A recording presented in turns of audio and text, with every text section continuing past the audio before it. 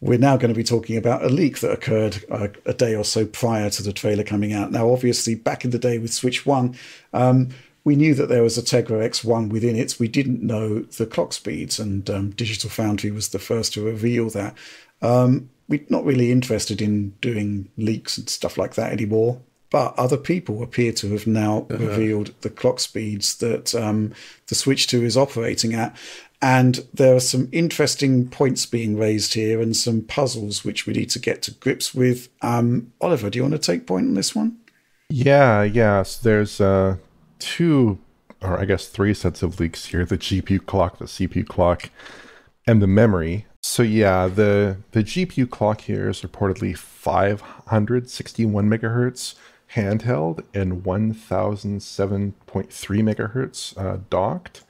And I think on the surface that seems kind of reasonable, but I kind of assume that there'd be a bigger delta between those two numbers personally, because the Switch 2 has some pretty beefy cooling, and unless they're deploying a lot of that power portably, then a margin of basically less than a 2 times increase there does not really seem like that would justify the increased cooling. And again, unless that portable mode is really pushing on the thermals there.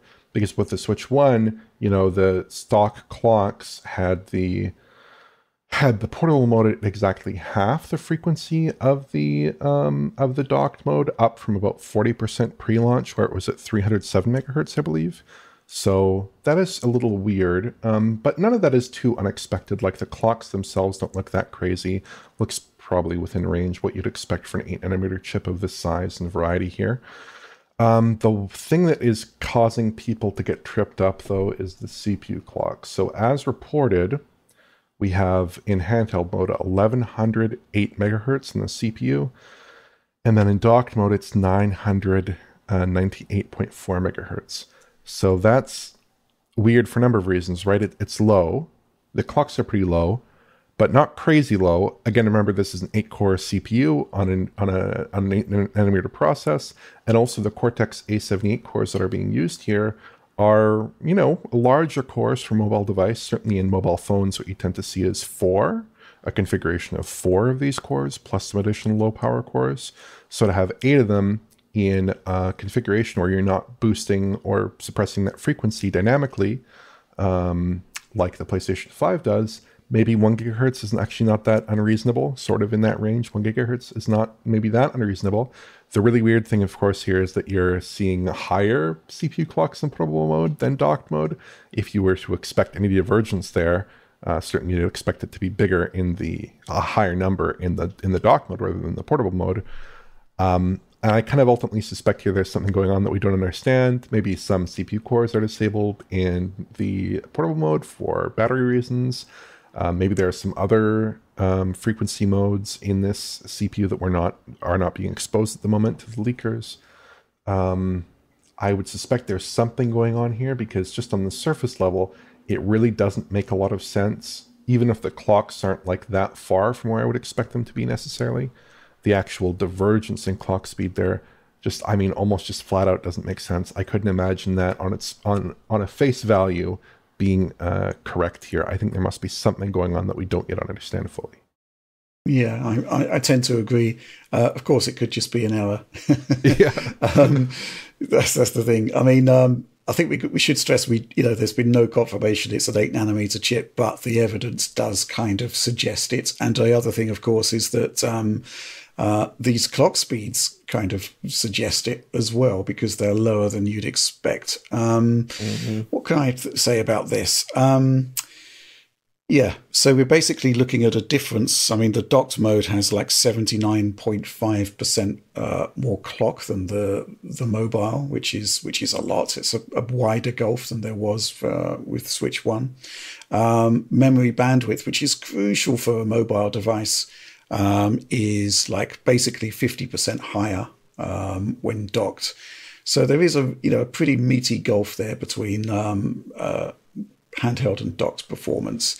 The CPU side of things, that's tricky. I mean, obviously the original Switch had a locked 1 gigahertz clock, and that was the same for both portable and docked play, and that kind of made sense, right?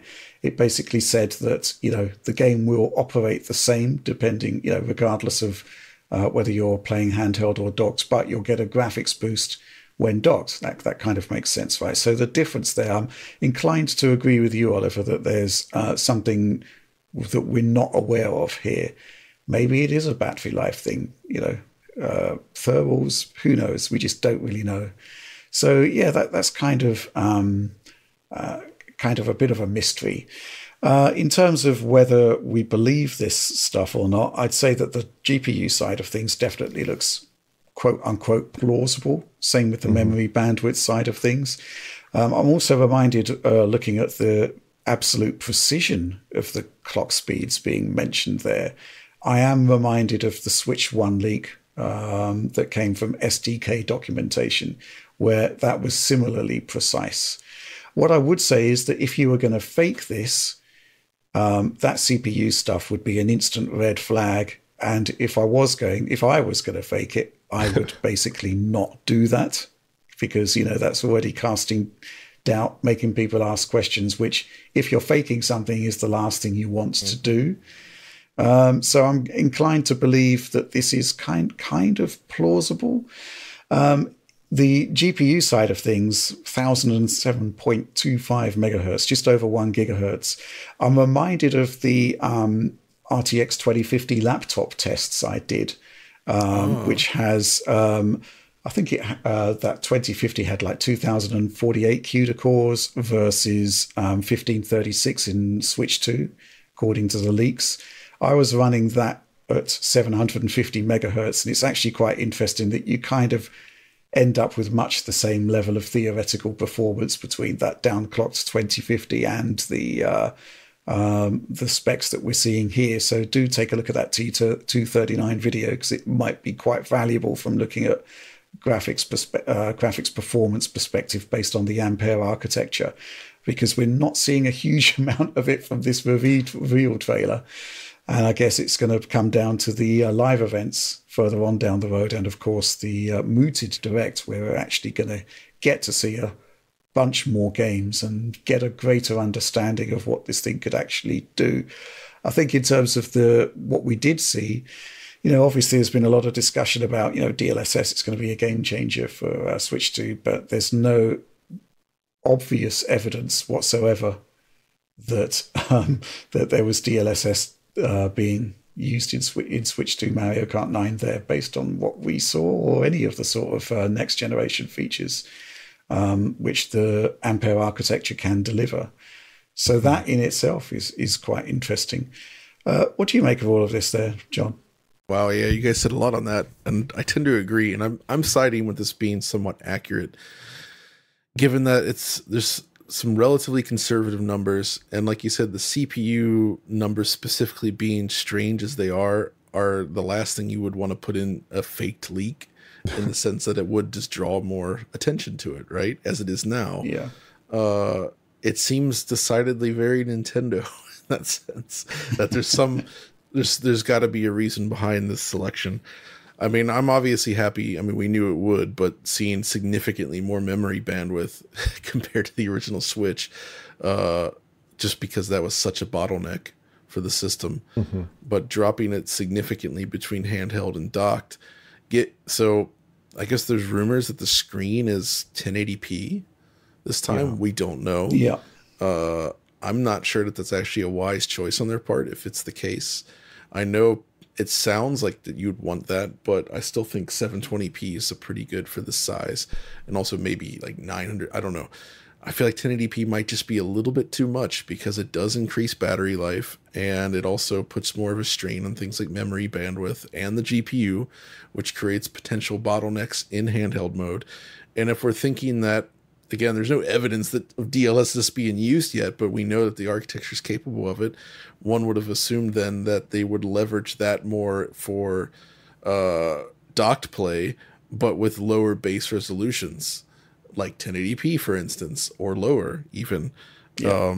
But if the handheld is also already a 1080p screen, I don't know. There's that kind of stuff I'm still curious about. So we'll see how that plays out. I'm also pretty convinced now that this is probably 8 nanometer, as you've been kind of saying all along, and hopefully everybody's ready to. There's no real. It's just kind of like how can I describe it? Occam's razor, the most plausible. No, outcome. so that's the thing, right? It's like that's just the Nintendo way, and based on those previous motherboard leaks we've had, and kind of looking closely at the sizing, it kind of checks out, right? And like everything's sort of coming together. I think the way that we'll eventually figure it out is that either an outfit like Tech Insights, who basically looked at the original SoC and basically confirmed it was a vanilla Tegra X1. I hope they do the same thing I hope they again. did the same thing here. Yeah, we should also have a pretty good idea of efficiency simply by looking at the capacity of the battery and comparing it to battery life. We'll get an idea of power draw at that point. So, yeah, that will be indicative as well.